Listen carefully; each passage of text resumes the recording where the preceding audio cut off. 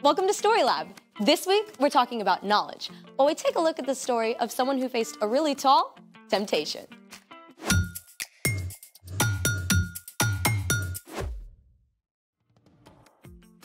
Hey, I'm Skylar. And I'm Sebastian. We're talking about knowledge, which is learning something new so you can be better at whatever you do. I've recently discovered some new stuff. Like what? Well, I made a quiz for you. It's gonna be out of this world. Is that a clue? We're gonna find out how much you know about stars. Wait, like stars? Or stars? I mean flaming ball of hydrogen and helium kind. Is there a prize? 1 chocolate bar for every right answer. Full size? You bet. To be delivered through the prize tube extraordinaire. I'm in. It's time to play The Out of This World Quiz Show. Here's your first question. What type of galaxy is the Milky Way? A, elliptical, B, spiral, C, lenticular, D, medical. Oh, I know this one. It's, A. No, I mean B. B, spiral. Final answer? Final answer. Let's see if you're right. Yes! Spiral is correct. You get 1 Milky Way bar. Yum. Hey, I won that. Maybe. You must wait for the final test. Okay. Question 2. What is the nearest star to our solar system? A, Proxima Centauri, B, Sirius, C, Sonic the Hedgehog, or D, Betelgeuse? Nearest star. A? Proxima Centauri? Final answer? No, D. Beetlejuice. Let's check that out. Oh, nope, I'm sorry, but the correct answer was A. Ugh, I knew it. You have one more chance. Question 3. What is the Kuiper Belt? A, the remains of an exploding supernova. B, an icy collection of objects beyond Neptune's orbit. C, the hottest fashion item. Or D, the tail of an asteroid.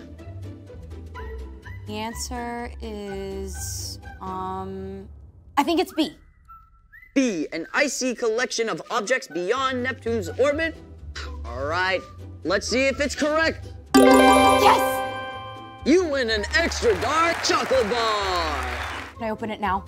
You can open it now, or you can trade your 2 candy bars for what's inside this box. What is inside that box? It will only be revealed once you choose. You have 20 seconds. Well, is it better than 2 chocolate bars? My lips are sealed. So it could be a ball of Dryerland. Or it could be something really awesome.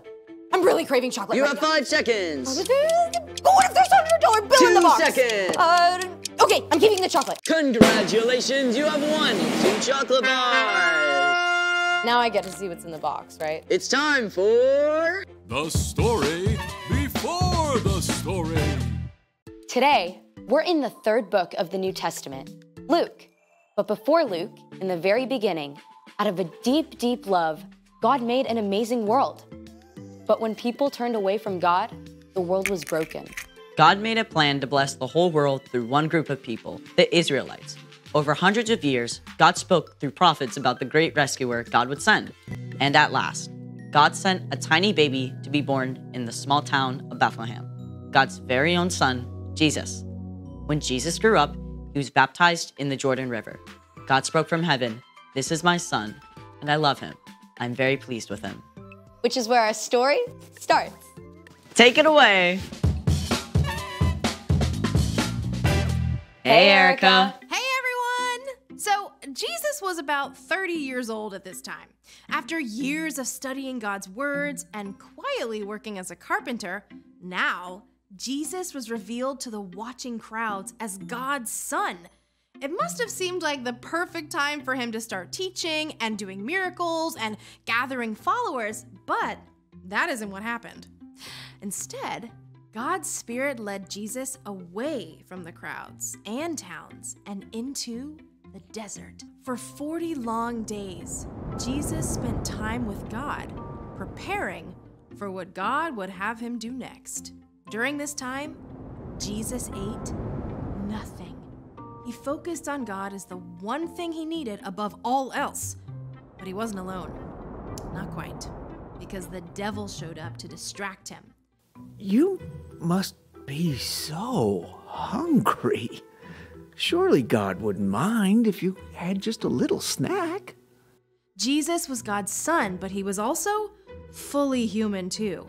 And as the 40 days passed, he became desperately hungry.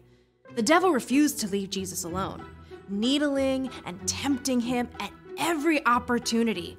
At the end of the 40 days, he offered Jesus a large, smooth stone. If you really are the Son of God, tell this stone to become bread.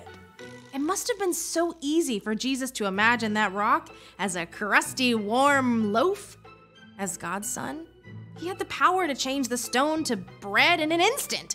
He could have torn off large, chewy pieces to satisfy his deep hunger right away, but Jesus knew every word that God had spoken, and he was ready with an answer. It is written, man must not live only on bread. If that's the way you want it. But the devil didn't give up. He led Jesus up to a high place where the whole world appeared to spread out beneath them. Every powerful kingdom, every palace, every throne and ruler on earth. The devil smiled, smooth and seemingly in control. I will give you all their authority and glory. It has been given to me, and I can give it to anyone I want to. If you worship me, it will all be yours. Jesus knew that one day he would rule all the nations of the world. He had come as God's rescuer, but to take this easy way the devil offered would destroy God's plan. Once again, Jesus spoke God's words.